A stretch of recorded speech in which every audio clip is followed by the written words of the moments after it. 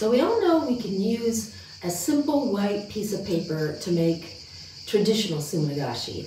But what I wanted to experiment with a little bit, just because I love natural dyes and love natural inks, was how would these inks react and this process react if I used a naturally dyed paper?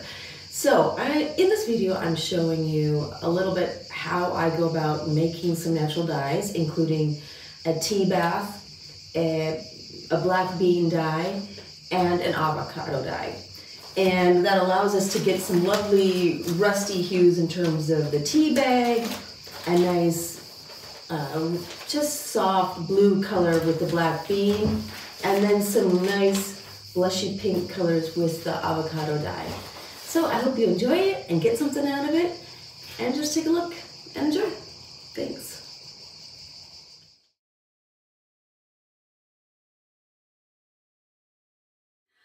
When I get ready to have a dye day, because it really does take me some time, at least a few hours to get everything prepped, I like to go all in.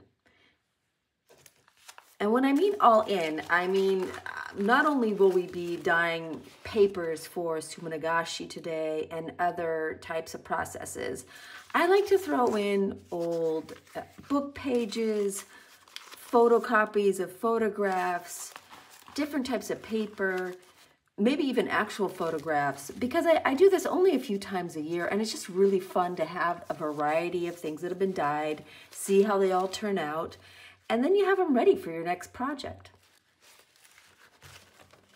So what I do to get started is I usually sort out a bunch of papers that I want. So I get old book pages in a pile. I get craft paper and copy paper and tea bags and Japanese rice paper. I get it all out in different piles and I sort them into bunches, and this bunch has got a variety of pages, and I flip it over because I like to start with some thicker pages on the bottom and disperse them as well. So we have thick mixed with thin, because when you pull it all out of this wet, goopy mess after it's been sitting for a few days, they can be really delicate. There's just some really delicate papers in here. So I like to have them attached to more stiffer cardstock, so when I pull it out, they don't rip. So in front of us, we have a tray that I found at the dollar store. We have about 25 tea bags, black tea, that I'll be using for the tea bath. Again, there will be probably many ways to do a tea bath or a tea dyeing.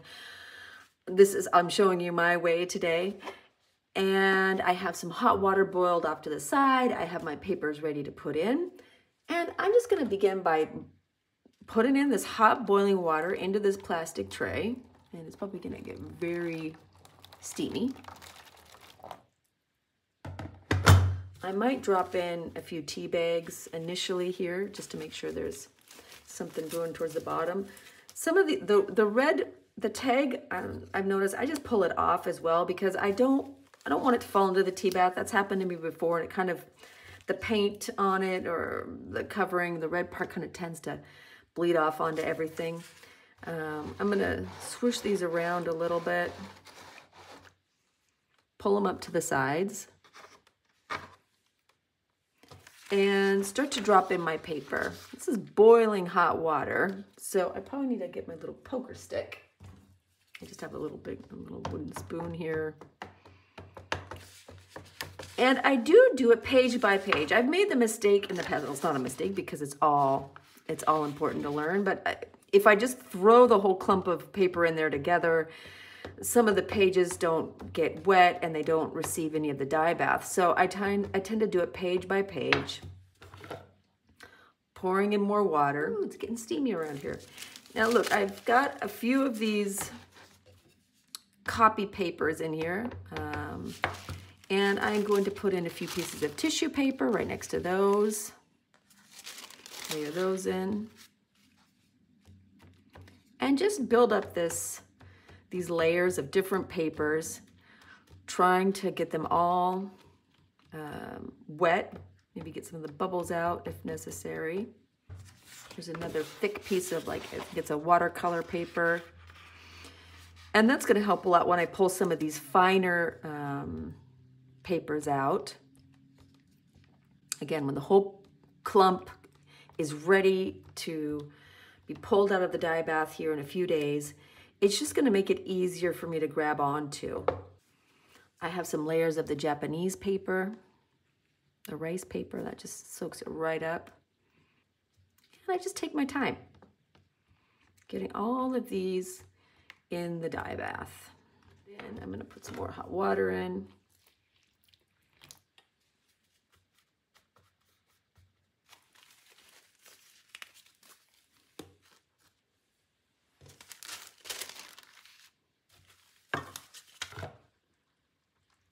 I might have to heat up some more water. This is an old photograph of my mom that I put just on normal printer paper.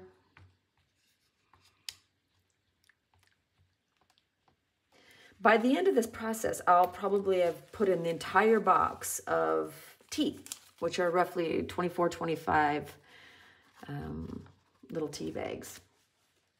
Yeah, there is no exact recipe for this, I would say. Others will do it in a different way. I like to do it like this. This is looking pretty good. I'm just adding the last tea bags on the top here. I might top it off here with just a tad more water.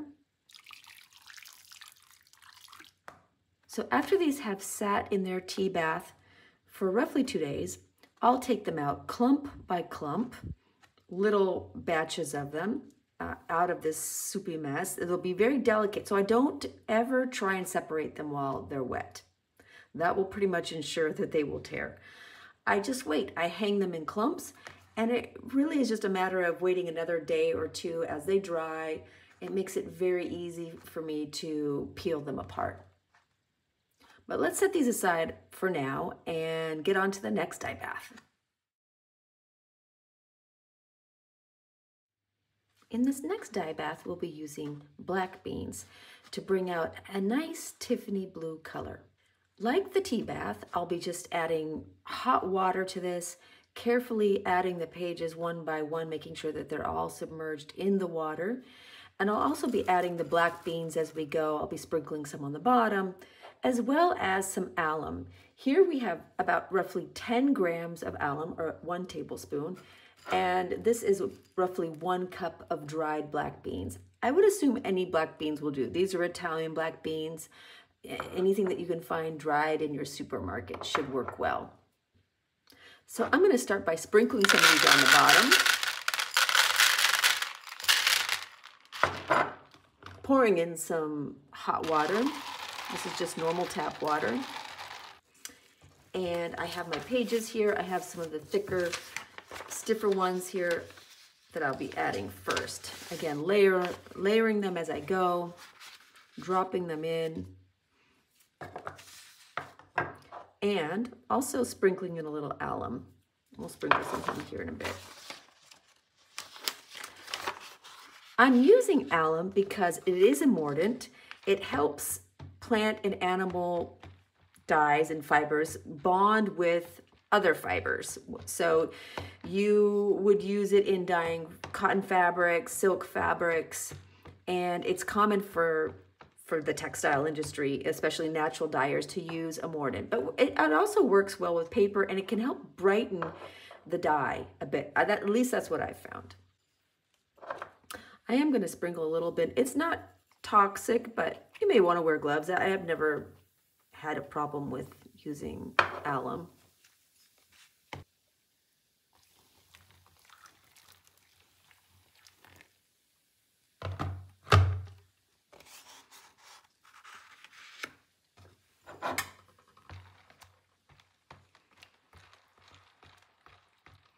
You can see a purple color is already starting to come out. Now again, I'm using roughly a cup. I might add some more. I don't mind that the beans are kind of all over the place, although I am going to try and keep them towards the edges.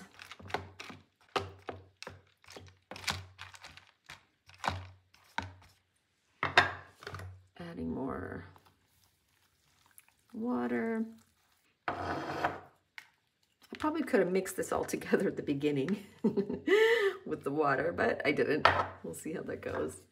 but it will soak for several days, and I will be pushing it and smushing it and pouring it on this hot water, so that it should mix a bit here. We'll add some tea bags.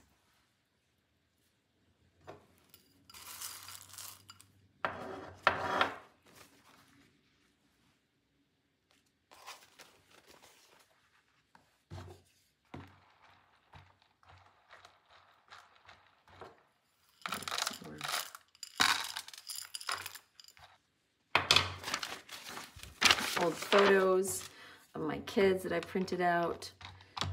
I always like adding these elements. I'm going to sprinkle another half a cup over the top. Maybe add more.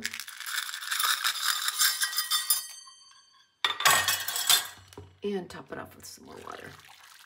So I added a few more handfuls of beans over the top, topped it off with a little bit more boiling water, and I'm going to set this aside as well.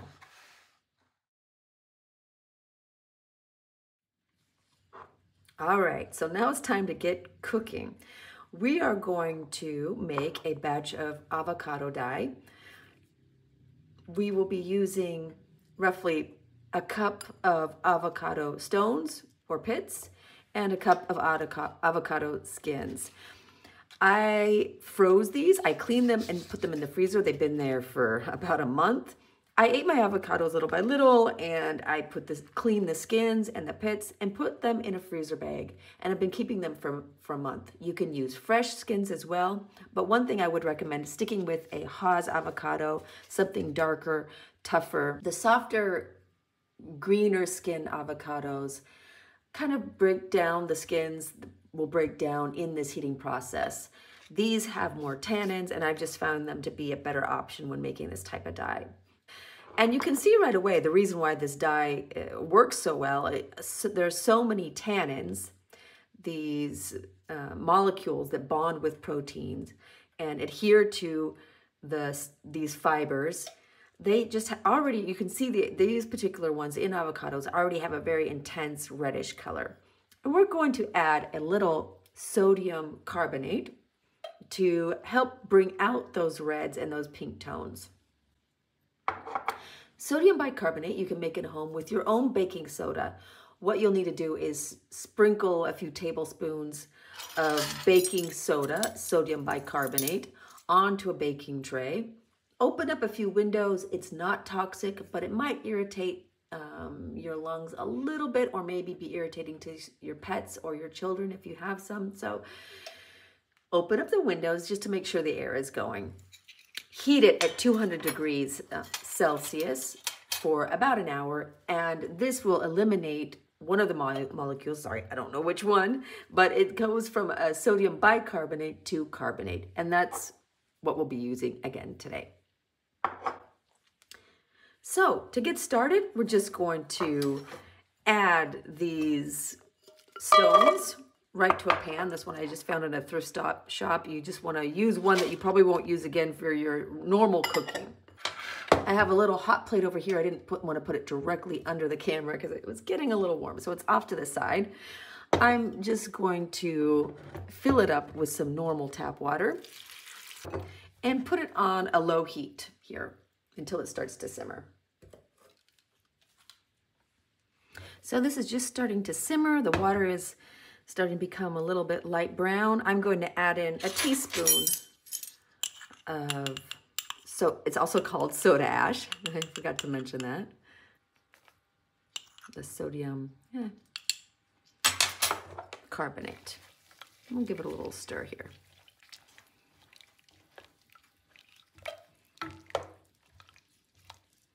And I'm going to put it back on the heat and let this simmer for probably about at least 10 minutes here. We'll come back and check on it.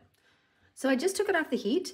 It is a lot darker, but as each time I do this, there is some variation in how much tannins are possibly in the skins, how much water I used. I always have a little extra sodium carbonate nearby, and I keep adding teaspoon by teaspoon amounts here to see if I can pull out some more of those pinky red tones. So I'm just adding another teaspoon. I'm going to give it another stir. And I'm going to put it back on the heat. So I feel I'm getting some pretty nice dark orangey red tones. I think I can take it off of the heat, and I'll just give you a little swish around of what's happening here. It's still, you know, it looks kind of greenish brown, muddy water, but as it oxidizes again, it will bring out these reddish pink tones. So taking it off the heat, and I have my tray ready, and I'm gonna just start by pouring some in, a little bit down here at the bottom.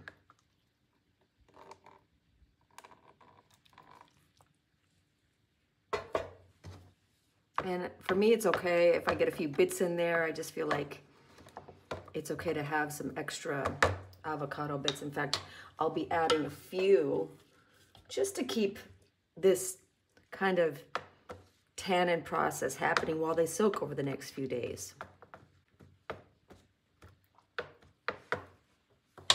And just like the other dye baths, I'm going to be adding in my pages. I like to start with some heavy ones down at the bottom so it's kind of easier to grab the whole batch.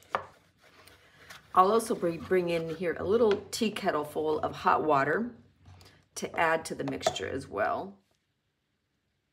So I just popped down to my kitchen and came back, and you can see what a difference this makes, just being exposed to oxygen.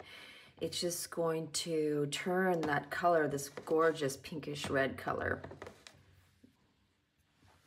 I'm actually going to remove these for a second because I'm going to be adding some little delicate tea bags.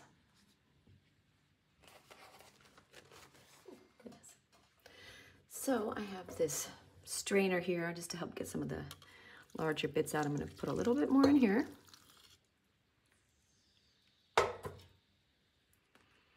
And again, I have these kind of very soft, delicate tea bags. I'm going to kind of protect them with another larger sheet, a heavier cardstock. And I am going to add just a little bit of water. This is some hot water from a tea kettle. Now we have some Japanese rice paper. Again, another piece of hard cardstock. Or maybe this is a watercolor multimedia paper. I'm not sure, I can't remember, but something sturdy to protect those really soft layers. Adding two more sheets here at the very top of some copy paper. And I'm going to put this last little liquid over the top if there's anything left. And I'm going to pull out a few of the pits because they don't disintegrate so easily. And top it off with a little bit more hot water and leave this to soak here now for a few days.